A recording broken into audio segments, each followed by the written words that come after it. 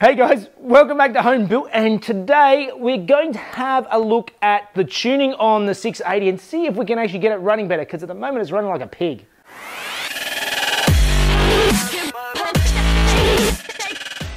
Alright, today I actually have Graham here. Graham is a mate of mine. You might have seen a couple of the reviews I did on a Ferrari he had and an old Alfa.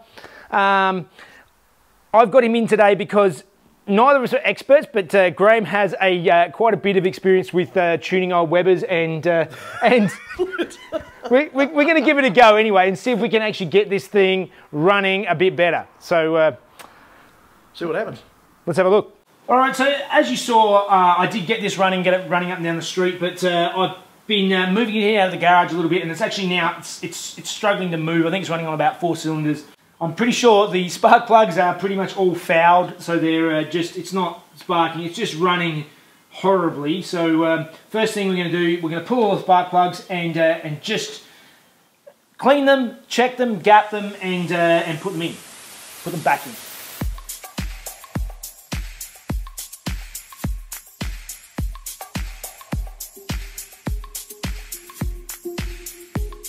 So I was trying to start it the other day and it wasn't starting. It was starting and running absolutely horribly. And you can see here, this is plug number 3. This is the worst one. This is it's very black. It's very carboned up. A lot of the others were quite wet, I think, because I was just cranking it, trying to start it. It wouldn't actually start. So anyway, we've got to clean these and gap them and then put them back in and make sure this is right and just work our way through all the processes. They look much better. All right, nicely clean and gap plugs. I was trying to start on the weekend and I had left the immobilizer on, the 123 ignition distributor. I've turned that off now, so hopefully it should start and fingers crossed at least run a bit. Let's see how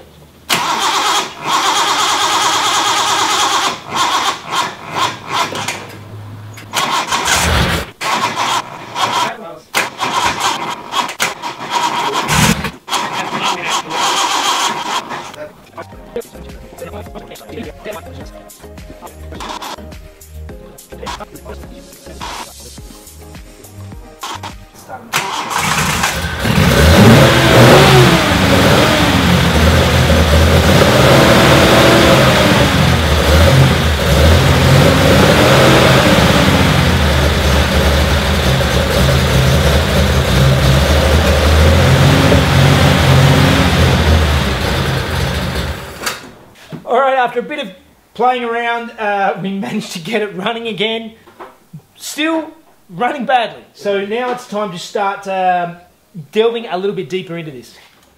Alright, so the first thing we're going to do to start troubleshooting this is go through, set up the basics, and we're going to check the float levels on all 3 of these, make sure they're nice and even and set where we want them. So that's the first job.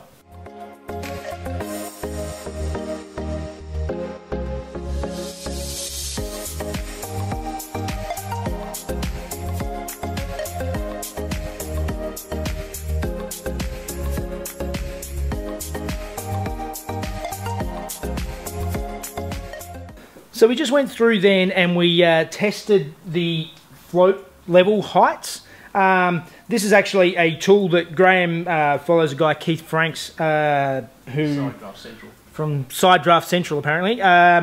This is a tool he came up with. It's very simple. It's a little piece of acrylic, clear acrylic that's been polished up, and you slide it down through, you take out a jet, slide it down through the jets, and as soon as the tip touches the petrol, you can see the colour change through the top, and it's just got a little slide on it, and so you're sliding it in, and then as soon as it changes colour, you can measure that distance. That is the float bowl height, and you can check all of the carbs at the different heights. Very simple, very smart idea. I like it.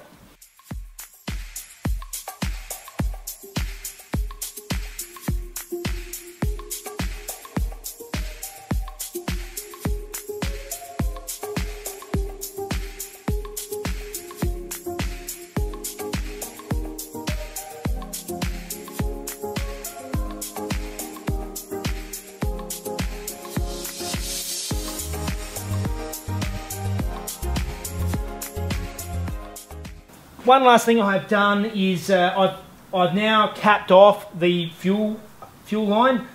Basically, I'm no longer going to run a return line to the back to the tank. I'm just going to use just narrowing out that it could be a fuel pressure issue. I don't think it is. I'm also going to use that return line for something else coming up later. I'll run through that later, but moving on.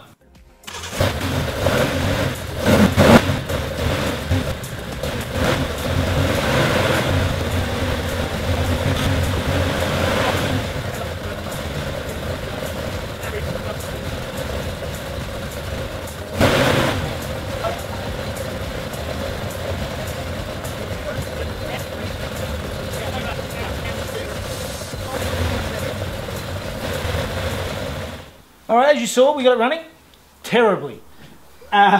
We're using just a little digital thermometer on each of the exhausts, and they're all over the shop. There are some that are running really cool, meaning it's running really rich, and there's others that are running really hot, meaning it's really lean. They're all over the place, and it's a mix of each. It's not like one carby, so 2 cylinders are running hot and 2 are running cold. It's all over the place. So we're going to go through and try and colour tune the car again. We've connected the colour tune up to one of the cylinders that we felt it was running a bit better than the others. So we're starting with that as a base point, and we'll see if we can move forward and backward from there. Okay, so we're still trying to chase things down, and we pulled the OER carbs apart more just to see how they work and what actually what the adjustments actually do. We as you can see here, we've got the this is the lid upside down. This is the float, and by adjusting that float level, what you're doing is you're adjusting these 2 stands here up and down. So you're adjusting the pivot, the outside of the pivot. So winding it in will raise the float level, and winding it out will lower the float level. So that's what we've got here, and we'll just go and show you what's inside the carby itself. So this is the inside of the carby. You can see here, this is the accelerator pump, and we actually have the ability to adjust the level of the accelerator pump by a screw on the top, and that just adjusts the travel of the pump itself. So holding it down, you get either full travel, or up you get no travel. So that's just for those of you who are looking for any information, because there seems to be not a lot of information online about OER carbs. That just gives you a bit of an idea of what is going on inside the carby, for those who really want to nerd out on OER carbs.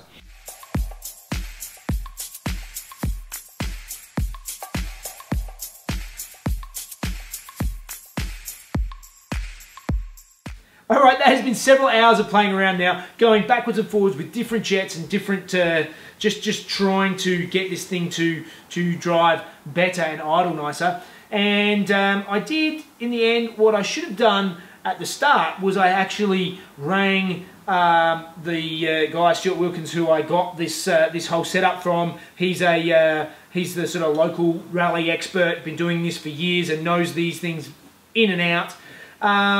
And yes, he gave me a list of all the jets. He's actually sending me out all of the correct jets. I need to change pretty much everything in them, all of the jets, the air correctors, the main jets, the idle jets, and just try and get this running a little bit better. So I'm going to be waiting on them. They'll come through on Friday. I did learn a few things. We did set the float bowl heights correctly, so that is a good thing. That we've done that and move forward on that. So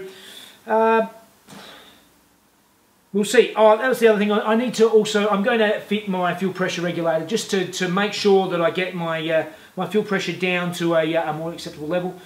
And that's about it for now. So alright guys, thanks for watching and following through this probably quite painful process.